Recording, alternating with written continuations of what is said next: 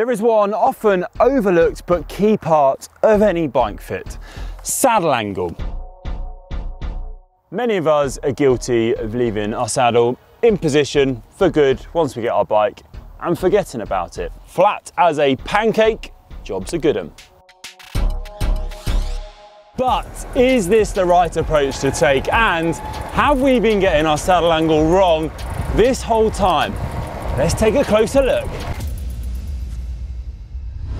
Saddle angle, or tilt, is measured from the front to the back of your saddle, and it is the slope of your seat on your bike when it's on flat ground, and that's quite important. It's easiest to do this measurement when you're at home and you know the surface that you have your bike on is totally level. You can do it out and about if you have a spirit level, or you can even do this with an app on your phone, but it is a bit harder when you're on uneven surfaces. Definitely get it on the flat, and then you simply just put your spirit level on your saddle, find the measurement. Pointing down would be -degrees, pointing up would be positive. Traditionalists would argue that your saddle should stay relatively flat at 0 degrees, and this logic is fairly ingrained in cycling culture. I'm not saying there's anything wrong with that, I'm just saying it exists. Cue posting a photo or showing anyone a photo of your bike with your saddle pointing down, and you'll see the torrents of questions you'll get asked relating to this particular part of your bike setup.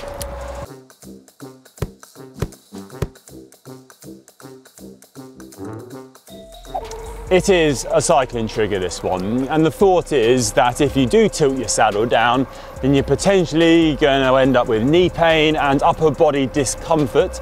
As you're shifting your body weight forwards, your saddle's not taking that weight, you're shifting it forwards and you're placing undue pressure on the bars via your hands. Plus, the argument continues that because you're tilted forwards, you begin to slip off your saddle and you're constantly having to readjust your position on the fly, which isn't the most comfortable.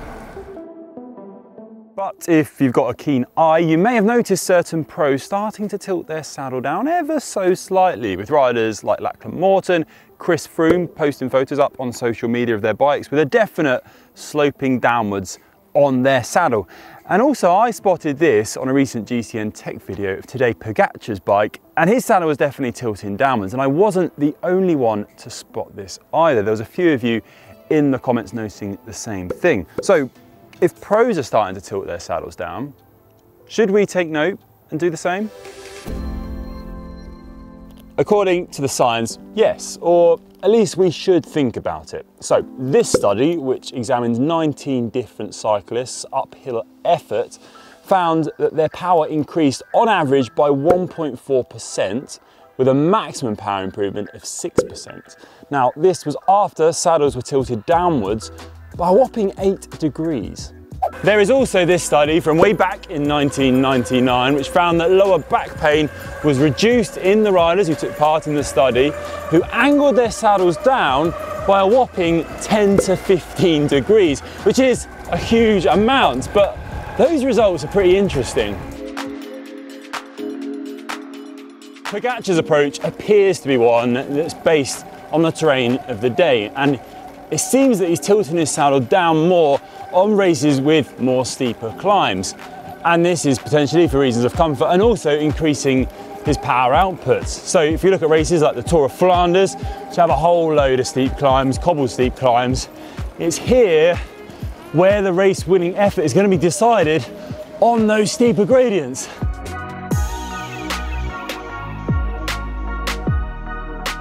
So, say you're on a climb at a 10% average gradient, a bit like the one behind me that I've just got up. If your saddle angle was set at 0 degrees, on that 10% slope, you'd actually have a 5-degree upward tilt on your saddle. Rise that gradient to 20%, and that tilt rises to 10 degrees tilting upwards.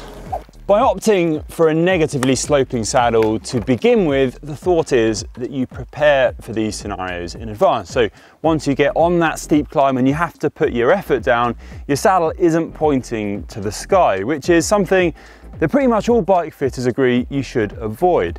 The reason being, in this case, is that if you point your saddle up with a positive angle, it means your pelvis can't rotate properly, and that rotation has to come from your back instead, which people argue, ends up with discomfort and a loss of power. There's also the argument that tilting your saddle down increases your comfort by solving any perineum issues you may be suffering by taking that pressure away from your nether regions. Also allowing you to get into a more aerodynamic position by lowering your front end, getting more aggressive at the front, therefore going faster because you're able to rotate those hips and get your position much lower there at the front, which all sounds great. But is it that straightforward, and should we all start then tilting our saddles down? If you're a pro, then you're going to be limited in what you can do because saddle angle is actually written into the UCI rules. So you can't have more than a 9-degree tilt on your saddle angle with 1 degree margin of error. And that's measured from the front to the back. But this rule has relaxed since 2015. Before that, it used to be that you could only have 2.5 degrees of tilt on your 0.5 degree margin of error. So you can see where this ingrained sort of culture might have come from in the pro cycling world, that you need to have your saddle totally flat. There's also a difference between a flat saddle and a curved one, slightly curved one like the one I'm using now, and an even more dramatically curved saddle. Alex did go into a bit more depth on saddle choice over on the tech channel, so check that out if you want to find out a bit more about what sort of saddle might suit you depending on your flexibility and your riding style. You also need to think about where you're taking that saddle tilt measurement from.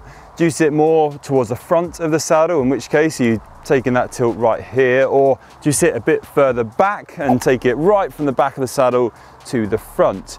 And if you're not sitting there and you are doing that, then you're potentially leaving yourself with that nose tilting up just a little bit. But to try and get to the bottom of all that, I wanted to catch up with a professional physio and get their take on the matter, and a bike fitter too. So I caught up with Bryan from The Bike, The Body to find out more. Bryan, thanks so much for joining us. We've been delving into saddle angle, and personally, I'm starting to learn we can afford to change our tilt a bit more than I previously thought. We've got the likes of Pogačar and other pros doing the same. Why are we seeing the likes of Pogačar start to tilt their saddle down then? Well, as we discussed, there is a performance advantage to doing this. Right? The research has shown this, that specifically in uphill cycling tests, that if you tilt the saddle angle down to either closely match or to negate the effect of the gradient, we can actually improve gross efficiency and negate the negative biomechanical changes. So that posterior tilting of the pelvis that happens when we ride uphill, we can negate that slightly, and we can maintain that forward engaged pelvic position, maximize glute muscle activation and effective pedaling over the bike. So that's why we see them doing it. There is a performance advantage to be had. And I think for me, the sweet spot would be if tech can come in where we can have a saddle clamp that can be controlled, let's say at the dropper seat post, and we can have it drop to -8 when we're going up a climb and then flick back to your previous saddle angle. That for me is that's the win. Do you think in general it's okay for more people to begin to copy that? I think when we start to get into more extreme angles, you're probably going to find the simple answer is that the negatives will outweigh the benefits. In terms of saddle angles, you've got to start with a baseline where if you're working with a more flat saddle like this, you want to look at something like 0 to maybe -2. If you're looking at a saddle that has a sort of a kick, so a little lift at the back, you might look at going from -2, maybe as far as -4. And if you're dealing with a more curved saddle, it might be that you go from -3 towards -6 to actually find that you're sat comfortably in there.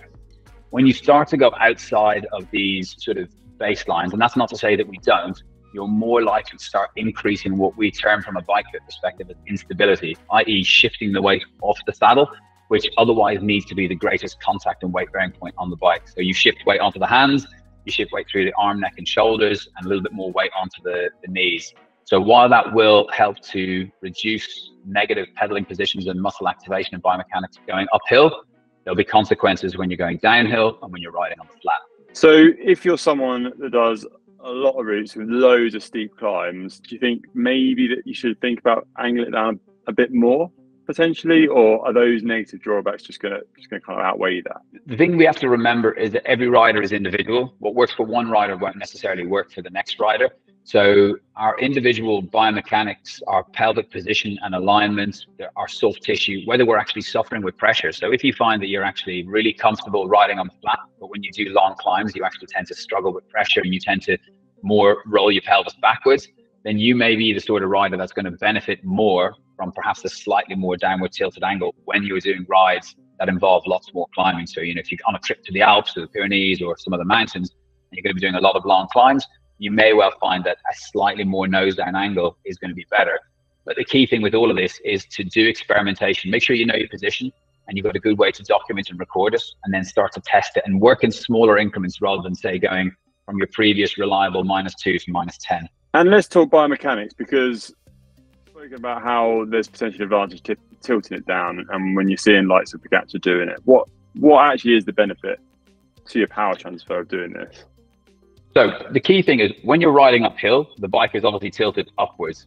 The tendency that creates is for our pelvis to rotate posteriorly.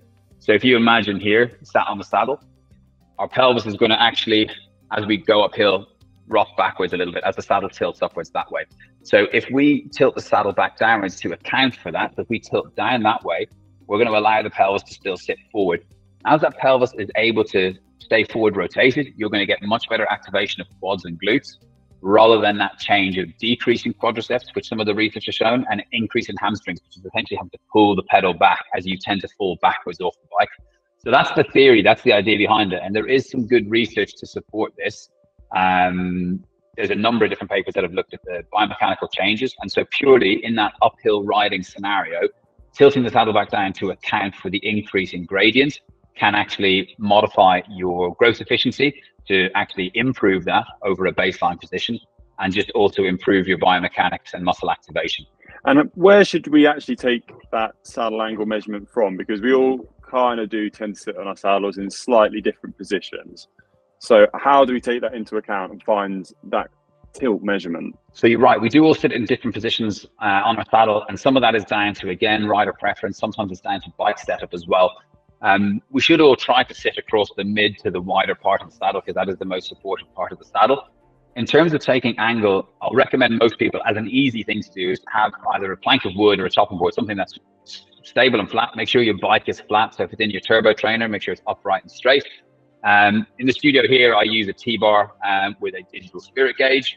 So again, that's going to give me an exact number. But at home, if you use a piece of wood that's flat and a smartphone with a spirit level app, if you've got ideally with numbers rather than a spirit bubble, you just need to take into account that you want to cover the whole saddle, and that's going to give you, as I said, those different set of numbers. So if it's a curved saddle like this, I might be looking to set someone up more in the -3 to -6.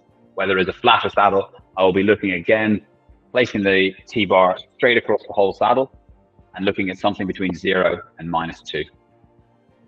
And are there drawbacks for going even more extreme than that, going to the sort of -10 realm of saddle tilt? If it can work for anyone, is that something that's a total no-no, or do we need to give it a bit more thought? So again, coming back to where we've seen this being employed in a professional peloton, we have to remember that professional riders are exactly that. They are professional riders. So therefore, their training is all structured around getting used to these things. Their power output and their body mass is very different to perhaps the broader population who ride bikes. So we don't all have the same low body mass that cyclists tend to in their upper bodies compared to the power in their legs, which means the broader population are going to struggle more with the weight that throws onto the front of the bike and that slip forward on the saddle. So I think while it can work in a professional rider who is dedicated to setting up and earning that position and really developing it, it may well have a greater negative consequence for a broader population to try it. And that's why I think you've got to experiment and maybe test it out with smaller changes to see where that sweet spot is for you. And are there any kind of key injuries you might pick up? Because we have talked about the benefits of tilting that saddle down.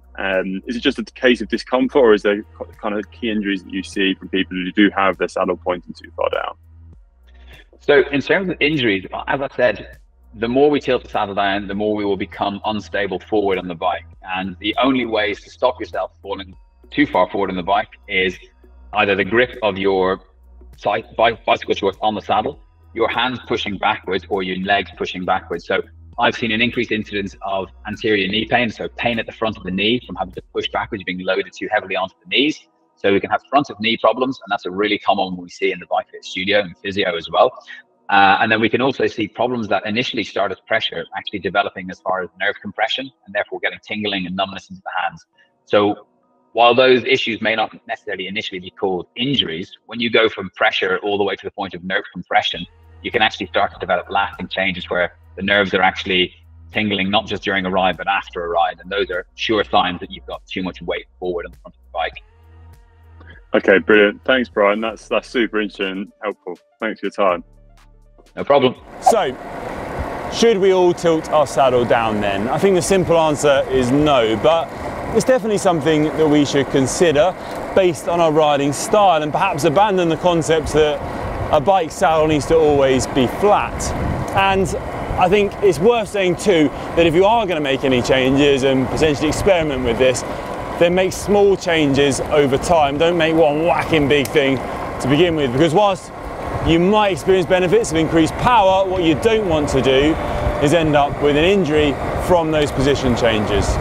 But let me know in the comment section below if you've got any experience of changing your own saddle angle and what sort of effects that may have had on your riding. Thanks as always for watching. Please give this video a big thumbs up if you found it useful, and we'll see you on the next one.